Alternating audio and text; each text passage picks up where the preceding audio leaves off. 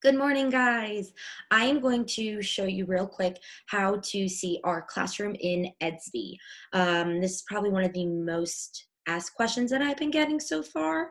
So I'm just going to do a little tutorial so you guys can see how to get into our classroom page and answer those questions that I have posted after you read those stories on Mayan.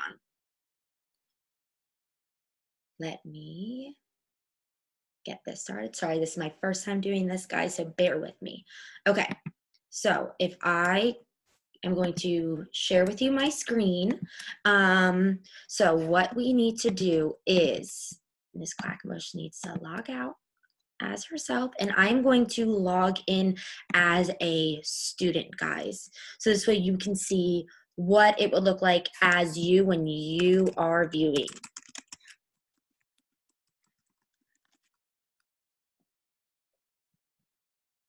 Something else that's really important is when you go to log in and you click on the story, it might have you log in again, and it might say that your username is incorrect. You need to type the @ hcps.net, and then that will get you logged in. So when you guys log into Clever, this is the page that you see. You have favorite resources, and then you have teacher pages. So you guys can see all of those pages there. Mr. Stone has a page, Miss Dodds has a page, and then Miss Quackmush and Miss Moscato have a page. As you guys can see right here, I have the week 1, look at me. Again, it's a little yellow, it's a chick. So you click on that, and then Monday, it says Packet and Online Learning, follow the icons in order. Remember, you don't have to do it all in one day. You don't even have to do it all this whole week. So go through, and then right here, if you click on Edsby,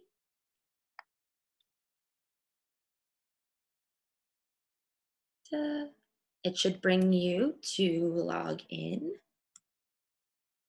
So Miss Quackenbush has to log out because she's logged in as herself. I want you guys to be able to see what it's going to look like.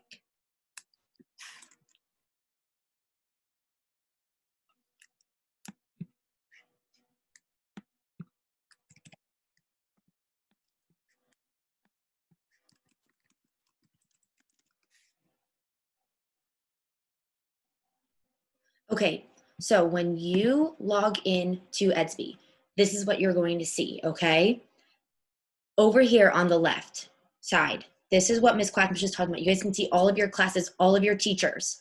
The two most important ones, you guys are gonna look here for Quackenbush Math.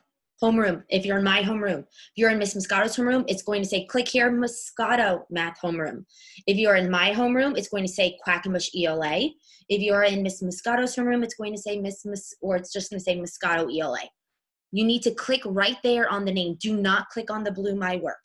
Click right here on the name. And then in yellow will be the new updates and new posts that I put up there. So for today, you can see I posted it 47 minutes ago. You're going to pick one character from Hair Apocalypse and describe them to me. Pretend I've not read the story.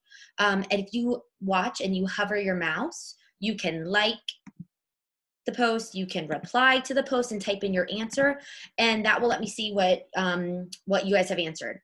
This was yesterday's. If you didn't do it, don't worry about doing it again, okay, guys? So this is where you're going to see your work. As you can see up here is the little message. That's the way that you guys can talk right to me. You can talk to Miss Moscato and ask us any questions. This is also a way we know if you are checking Edsby or not, okay, guys? We want you to make sure that you're trying to get on as often as you can. I hope this has cleared up some confusion for you guys with Edsby. Again, if you have any questions, please message myself or Miss Moscato, and we look forward to seeing you guys soon.